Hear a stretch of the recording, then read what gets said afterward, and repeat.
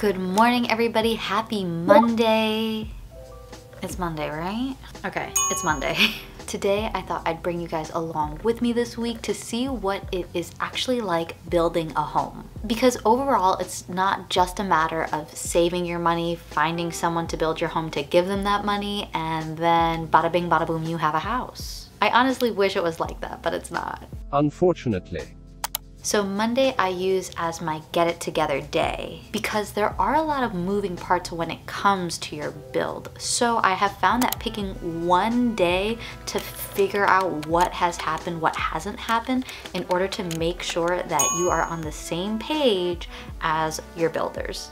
And also because they have a lot of moving parts going on as well. They have different people in the office, they have different departments, they have different subcontractors. Some subcontractors are better than others, and some may have come on time or not have come on time. Either way, there's a lot happening at once. And at the end of the day, this is your project, and although it seems like you paid someone a lot of money to take on this responsibility, it's actually your responsibility. It's your project, it's your home, it's your money. Making sure that it goes the way it's supposed to go should be on your to-do list. Being on top of your build allows you to advocate for yourself from a better position, because ultimately you are the person who has to send an email when things aren't going the way they're supposed to go. Where are the things I ordered? Why did the contractor not show up? When are they gonna show up? Last Friday, I was told I would receive an important email that I have yet to receive. So all it really takes, because you can't force someone to text you or email you any faster, but what you can say is, hey, I still have not received that email that you said you would send. I was looking really forward to reading it. Will you have it done by the end of the day? send. You have to be the one willing to call somebody and set up a meeting if you're unhappy with something or you're confused about something. You have to be that person because no one else will be that person for you. And obviously this doesn't give you the right to be a complete asshole to people, but it is important to learn how to be professional when working with several different departments in one company where these individuals are meant to give you a service, yes, but also defend their point and defend themselves. And so therefore you also have to defend yourself. And I've learned that staying on top of your build helps you be an asshole in the way you want to be an asshole if you have to be an asshole about it. Because sometimes you have to be the asshole. Filing a list of all the houses.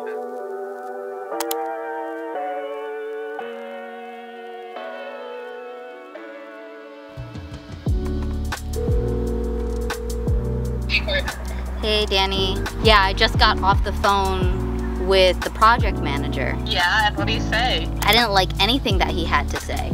He was talking about the wall.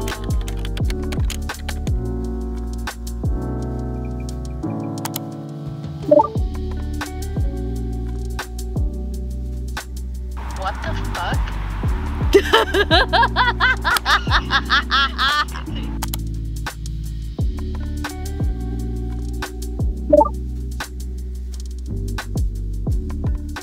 Back from the meeting with our project manager, and I'm smiling, so it wasn't as bad as I thought it was gonna be. But while I still have everything fresh in my mind, I still want to show you guys my notepad and my binder. So in this clipboard holder, I have a notepad in here, which I pretty much use as a checklist, a way to process, a way to journal, a way to take notes. And today is the 24th of August, so I'm gonna write that up top. And I'm just gonna write down the pinpoints of discussion that he brought up, which are the retention wall. Another thing he brought up was tiles and another delay.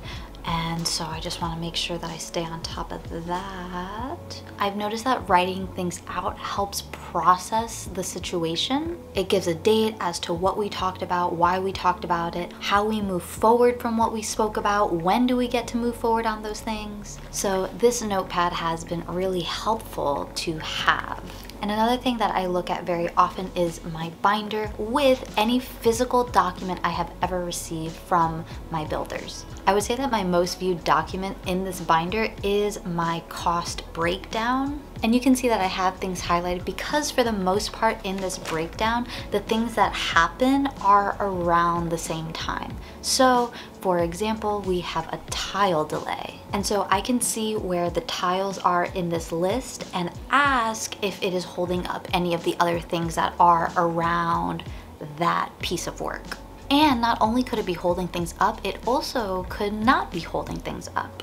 So while that delay is happening, are there other things that we can do that are around that job? So that's another big tip that I have that I'm sure that everyone says. Keep all your physical documents, read over them, ask questions about them, write things down, filter through whatever you gotta filter through, because you want to be able to move with your project as it moves forward and know what's going on. And it also lets your builders know that you ain't no dummy, that they can't slip anything by you.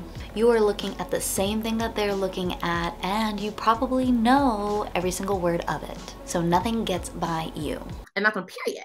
And let's end this video on a high note, baby. What the heck? This is my first clip with a baby seat in the back of my car? Who is she? We don't know. But I thought it'd be fun to drive to the house and show you guys the things that have happened since the last video. And of course, in Florida fashion, we are having our afternoon rain shower. And last I checked, bestie, when you're in camera form, you're not waterproof, so you better run. Run, bestie, run.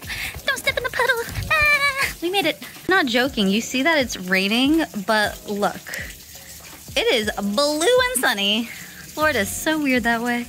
Okay, clearly looking a little different from last time. Starting with the two most obvious things that you can see from this angle, you can see that the walls are textured and painted, as well as our cabinets have been installed. We also have our doors, so I'm just gonna switch you guys up around so you guys can see. You have seen the entryway to this office before. It looks so different now. So now as we walk around, you'll see that the door frames and the doors are on where they're supposed to be. And the high ceilings with big doors makes a big difference. I love it. Oh my goodness. It is true, as I come to the house and see things happening little by little, there's no doubt visually this feels awesome.